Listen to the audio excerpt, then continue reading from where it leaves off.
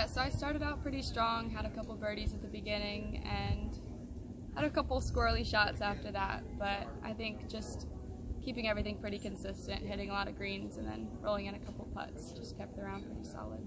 I mean, it's always a good confidence boost having a strong round to start out the tournament, so I think I'm just going to try and take a lot from the good shots and putts that I had today and carry it into the rest of the week.